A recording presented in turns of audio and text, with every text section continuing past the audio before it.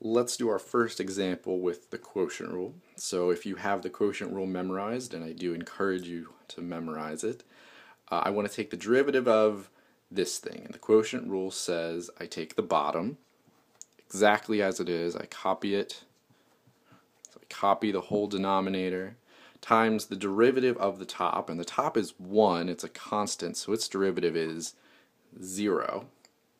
Quotient rule says minus, product rule is plus, quotient rule is minus. The top, which is just 1, times the derivative of the bottom. So the derivative of the bottom using the power rule is 3x squared minus 2 all over the entire bottom quantity squared. So I'll just rewrite the bottom and square it. Well, this part is times 0. I don't need any of that.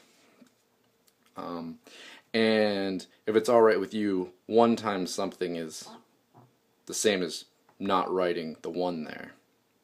So you notice something a little interesting about this is if you watch the video on the reciprocal rule, this is exactly what you would get, right? You would put a minus sign here, you would put the derivative of the denominator on top, and then you would copy the denominator squared.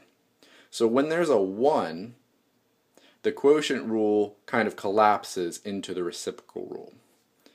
But we'll do another quotient rule example that's a little bit harder than this next time.